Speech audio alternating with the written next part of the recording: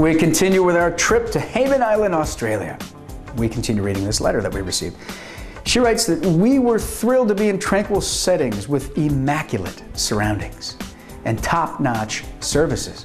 We wanted a honeymoon where we could relax one day and take advantage of our close proximity to the Great Barrier Reef the next. The Hayman offered us a dream vacation and every moment felt like heaven. We love the water, the kind with chlorine and with salt. So this was truly a perfect place for us. We spent many of our days at the pools. There were two, and each offered a completely different feel. One was an intimate pool surrounded by tropical gardens and fish ponds. It was quiet, and we liked to go there to read. The second pool was a one-of-a-kind, a freshwater pool that floated in the midst of a huge saltwater lagoon. It was at least 5 times larger than an Olympic-sized pool, and spectacular to be in and around. With the bright blue sky above, the wind whispering in our ears, and ocean beckoning in the distance, we felt as if we never wanted to leave.